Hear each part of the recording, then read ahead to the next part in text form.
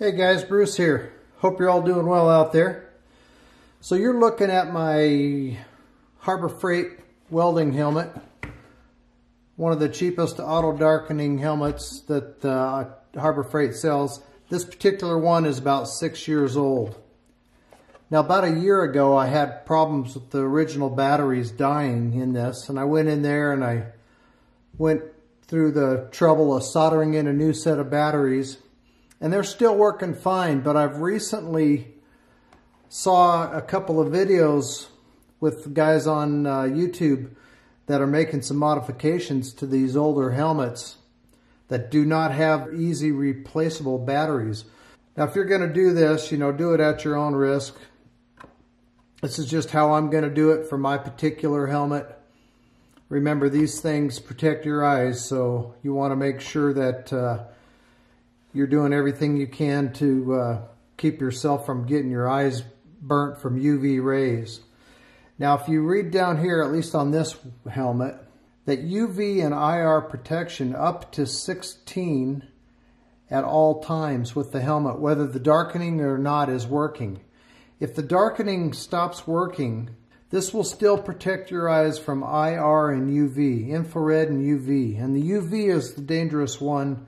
The one that I understand is what burns your eyes. You may see spots if the darkening doesn't work, but my understanding is you're not going to burn your eyes. This is a pretty easy helmet to take this plate out. The first thing is just pop the front shield off of there. This just snaps in and snaps out. It's got 4 catches on it. This is how you would replace your shield if you need to. This is my original one, and it's kind of scratched up, but it's actually not in too bad a shape for being 6 years old. And this screen is going to come out the front. Once you undo, there's a little catch right here, but first you got to take this knob off, and it just pulls off of there. Now this one I've broke this arm off of here that holds this little potentiometer for the auto darkening. So it's been glued once before. Okay, there we go. And then it just comes out the front. So this is what you've got. Now I've had this one open before. So I've got a bunch of marks here where I took the small flathead screwdriver and just pried these pieces apart. Now I did not glue it back together, so it should come apart pretty easy. I think after I finish this modification, I will glue it back together. And then this piece with the potentiometer has a couple of wires on it. So you kind of got to be careful that you don't break those wires. So you can see I've got the 2 batteries, and I've soldered these in, and that was really difficult to do. It's kind of risky as well if you're soldering on these little batteries. If you get it too hot, it could pop that battery. So I don't recommend doing that. If you can see, it's got 2 leads, one coming out that side and one coming out this side, and one touches the bottom of the battery and one touches the top. When I desolder both of these tabs, I'm going to mark on that paper in there which one's positive, which one's negative. And then I'm going to solder in a couple of small wires on each side and then use one of these. Now I bought these off of Amazon. Coin cell battery holders. You can get them off of eBay or off of Amazon. Some are plastic, some are nice. These are actually kind of nice. I spent $11 for these, and I'll leave a link for these in the description if someone watches this and decides that you may want to try this. It's just a little holder for one of those flat little batteries like what's in this darkening unit. Then it's got a couple of positive and a couple negatives. These particular ones are on like a circuit board, but I bought 2. One will hold each battery, and then easily accessible. These have a little on-off switch, little tiny micro on-off switch. So I can actually turn these off when I'm not using the helmet. I don't know if the solar will charge it if I turn them off. It may not. Those other batteries last me 5 years in this helmet, so this will be real easy to replace.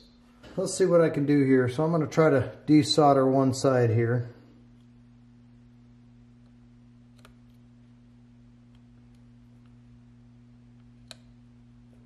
That was pretty easy. Okay, it looks like this side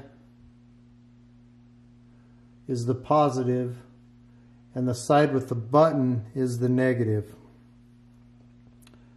And those were real difficult to get soldered on there, so I definitely don't recommend that method. Okay, so I got a little piece of tape showing my plus and minus for this side, and we'll do the same for the other side. Put this piece of tape on this side. I think these are 3-volt batteries. Yeah, 3 volts.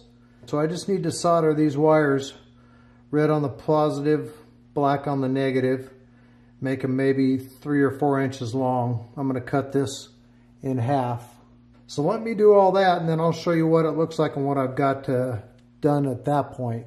I'm working out here in the garage and my furnace just turned on. I'm only a few feet away from the furnace, so hopefully that's not messing up the audio too bad. So black on the negative.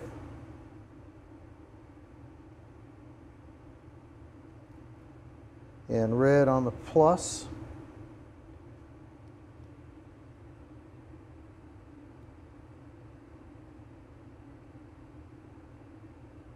Just like welding, you want to try to keep your head out of those fumes. Don't be leaning right over the top of this, or have a small fan or something on. Alright, that'll get that side. See if I can get it closer, you can get a better shot. I wanted to show you before I put this case back together. I got the wires soldered on there, as you saw, and then what I've done is hot glued the wires down just to that wax paper there, just to hold them in place and give them some strain relief. And then when I put this top back on, I drilled a couple of holes in it, one on this edge and one on that edge, so those wires are going to come up through those holes. I can't put them out the side like I was originally going to do, because there can't be anything sticking past the edge. Otherwise it won't go back into the helmet. So let me get this put back together. I'm going to glue this top back on, probably just hot glue it in 3 or 4 spots just to hold it together. So if I have to get back in there, it's going to be pretty easy to do. And then I'll be ready to go ahead and solder my 2 battery holders on there. And then I'm going to use some double-sided tape, 3M stick tape. It's good stuff. I'll leave a link to that also down in the description. It's good for all kinds of stuff. And I'm going to put those battery holders right here on the back of this unit. I've got a slow and fast switch here I need to avoid covering up. And then I'll just put these 2 right there side by side and then cut my wires down and solder them on there. So this whole unit would just be an individual unit I can take out, put in the helmet if I need to for whatever reason. But I think that'll work out pretty nice. So here's that 3M tape that I was talking about. I just barely have enough left here to get this done. So I'm just going to cut a couple of strips.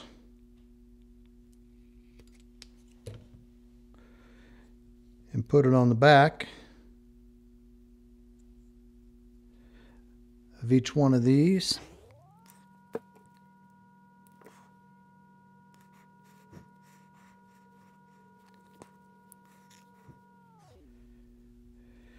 And then I think I want them just like this, so the battery comes in from the top.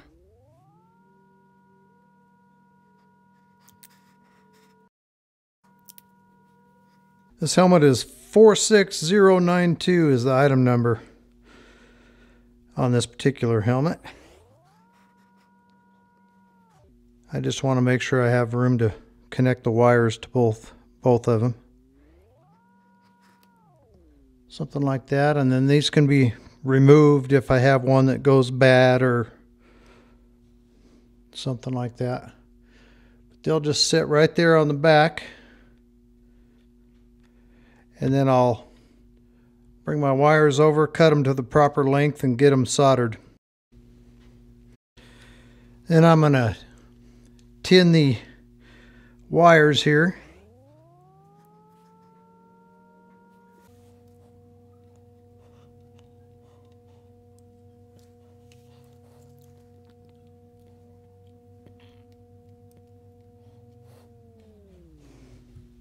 Solder the wires on.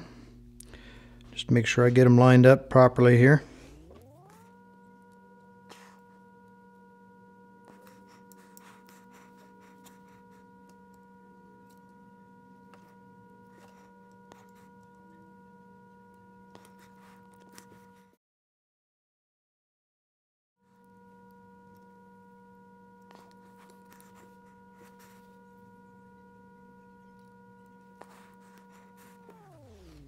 All right, positive and negative. Okay, they look good. Put some batteries in and try it. There is the final product. Got the batteries in there. Now these, you have to be real careful of these negatives. You got to smash that wire flat and solder it down as flat as you can, otherwise you won't be able to slip your battery in there. I had to redo them both, just to make that as flush as I possibly could. But then you can get the batteries in, no problem. I've got it turned on, hopefully at an angle that you can see. And I just have a Bic lighter. You can see it actually working.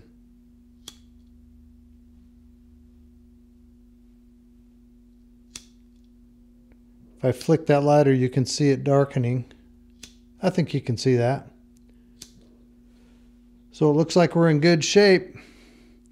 We'll get that put back into the helmet.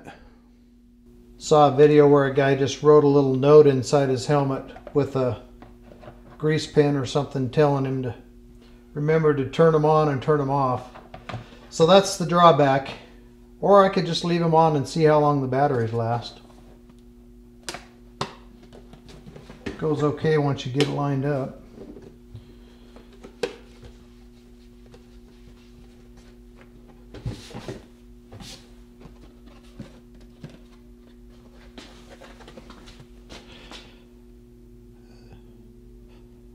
So there you go. Real easy to get to. Change out the batteries. I just have to remember to turn them on and turn them off. That's going to be the big thing, remembering to do that. One last test.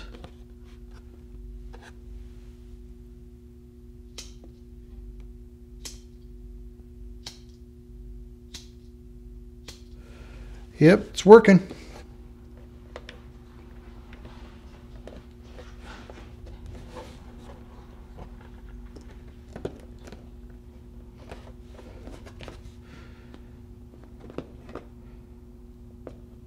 Nine to 13, there we go.